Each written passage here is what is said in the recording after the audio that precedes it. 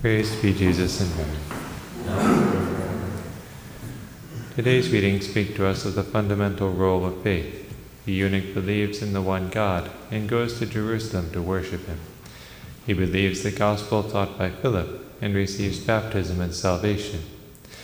The Jews in Capernaum, on the other hand, find it hard to believe Christ's words and do not listen to the Father who instructs inwardly. This could have terrible consequences. If they do not believe, they will not eat the bread of life, and therefore they will die eternally. Christ came to seek and to save the lost, and so works and seeks to bring them to the faith that is necessary for salvation. He says, "No one can come to me unless the Father who sent me draw him." This may seem strange, and so he quotes what Isaiah said, "They shall all be taught by God." Isaiah said this speaking of the children of Jerusalem, that is, of the city of God that is the church. They shall all be taught by God because he instructs inwardly, while Christ's words sound outwardly, and he does this even now at this Holy Mass. He sends graces that allow us to grasp the message and receive the gift of faith. The inner teacher can even teach more than the preacher's words mean. Indeed, he can reveal the hidden meaning of the Scriptures. Whoever accepts the teaching of the interior teacher comes to Christ, and whoever believes has eternal life. For the life of grace is already eternal life, though not in the fullness with which it will be possessed in heaven. In heaven, Christ is the bread of angels, sustaining eternal life in the angels, by the vision of God. On earth he is likewise the bread of life, in his word and in the Eucharist, who sustains in us the life of faith, hope, and love, which is eternal life. The manna that the Jews ate in the desert was only a symbol of this. It had no power in itself to sustain eternal life. Therefore Christ says, "Your ancestors ate the manna in the desert, and they died. They died in soul, and they died in body." Christ is the living and life-giving bread that came down from heaven. He came down from heaven as with the dewfall. The manna of old descended with the dew, and when the dew left, when the dew vanished, then the manna was seen on the ground. The new manna descends with the dewfall that is the Holy Spirit. The Holy Spirit comes upon Mary, who is the virgin earth. And when the Holy Spirit departs in the sense of no longer fulfilling this function, then the new manna is seen, or the new manna is at the least present in Our Lady's wombs.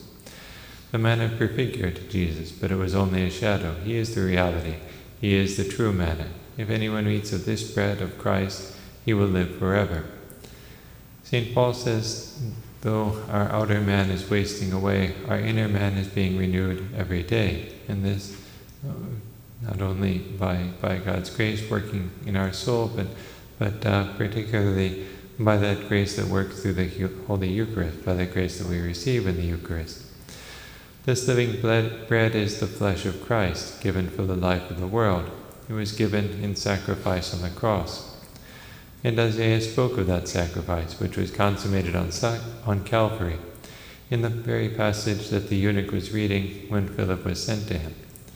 This Philip is not the apostle, but one of the deacons ordained together with St. Stephen. He evangelized in Samaria, and now an angel has sent him on a special mission. The eunuch to whom he is sent is not from the present-day Ethiopia, but from a kingdom south of Egypt on the Nile, a kingdom in what is now Sudan. The fact that he travels in a chariot is a sign that he is particularly wealthy. He believes in the one God. He came to Jerusalem to worship him. But because he was a eunuch, he could not enter into covenant with God by becoming a Jew. And so he could not enter the temple court, which was reserved for the men of Israel.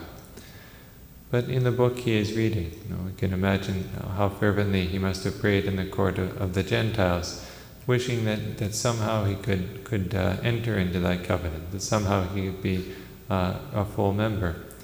In the book that he's reading, Isaiah, God makes this promise to the eunuchs who will keep his law. "I will give in my house and within my walls a monument and a name better than sons and daughters." Philip was sent to make that possible, to give this eunuch a place in God's house. He begins with the passage that the eunuch is reading. It is one of the servant songs of Isaiah. The prophet is not speaking about himself, but about the servant of the Lord who was to come. And now he has come, Jesus Christ, who, though he was God, took the form of a servant, and suffered, died, and rose for us. He gives eternal life to those who believe and are baptized. As they traveled along the road, they came to some water, and the eunuch said, "Look, there is water. What is to prevent my being baptized?" In the longer version of the Acts of the Apostles that is found in some manuscripts, Philip then said, "If you believe with all your heart, you may." And he said in reply, "I believe that Jesus Christ is the Son of God." A profession of faith is required before baptism, and this is a very basic one. So then Philip baptized the eunuch, and by the way, this shows that a eunuch can be a minister of this sacrament. Now the eunuch had a place in the house of God. Now he was part of the covenant, and of an even better covenant than the one from which he had been excluded. Now he had the right to eat of the bread of life. He could well say with the psalmist, "Blessed be God, who refused not my prayer or his mercy." Praised be Jesus and Mary. Now